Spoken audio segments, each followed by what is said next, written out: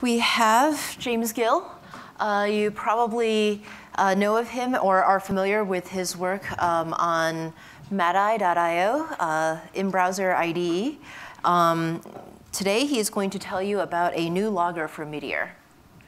Hi, well I'm James, as she said, and Mati is a kind of complex multi-component app, and we've thought a lot about logging, and we've tried Winston and Log4Node.js or whatever, and pretty much didn't like any of them. So we built our own, and my hope is that it might be something that would be useful for you guys as well.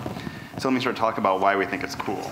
So one of the things we found very important, of course, is logging at different levels, like trace, debug, info, warn, error. But also something that we missed from our log4j days back in the Java land was that the loggers themselves might have some name or some identification, and we can actually get a handle of them for that. So let's just take this thing for a spin, and I will show you, and hopefully it will. Hopefully it won't be too small. So we have something that's actually a little bit noisy here, right? And oh, there's a bunch of things. Maybe there's Ron, Hermione, and Harry talking. So let's just quiet this for a second. Okay, so now we're just going to see the important things like the errors and the warnings, and that's great. But one thing we've learned is that Hermione has a lot of really interesting things to say.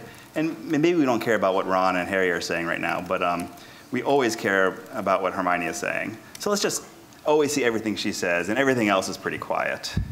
Like, okay. Harry, Harry is, he's warning, so we got to listen to him sometimes, but we're not going to listen to everything he says. But, so this is all cool, but actually, there's something even cooler, which is that maybe there's other packages out there, and we maybe listen to a whole package or quite a whole package at the same time. So let's listen to the order of the Phoenix here. So now all of a sudden Sirius, you see Phoenix colon Sirius, and in a second Phoenix colon Remus is there. But kind of Sirius is a little whiny, so let's shut him up. Or at least just, let's see if I can spell his name right. I always just spell it wrong. At least ignore some of his stuff. It's like, okay.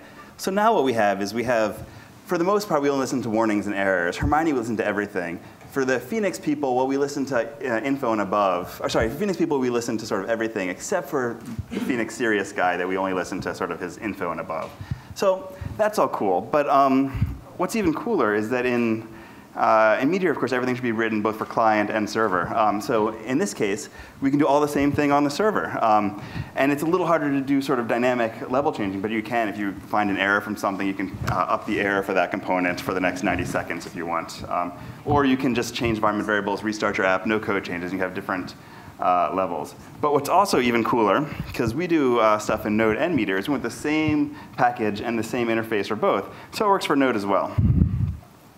So my vision in 10 seconds is I'd actually love it if I'm fighting some sort of bug, and I think, okay, I don't want to care about my packages most of the time, but right now I think the bug's actually somehow influencing with Iron Router. So I want to just pump up the logging levels for Iron Router and see everything, and maybe quiet some components and sort of listen to more on other components.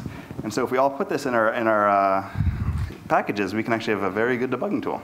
Thank you, I'm done. Oh, it's not quite on Meteor yet, but it is. You can clone it and do it, and I'll put it up on Meteor as soon as a couple people use it and iron out the bugs. Questions? How do you make it persist?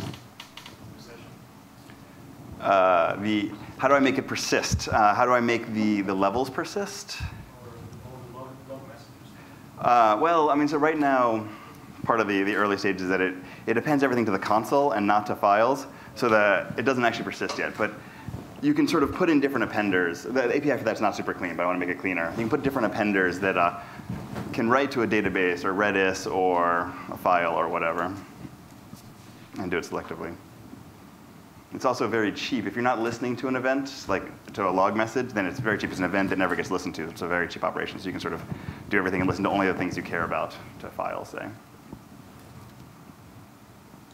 Any more questions? Great. All right. Thanks.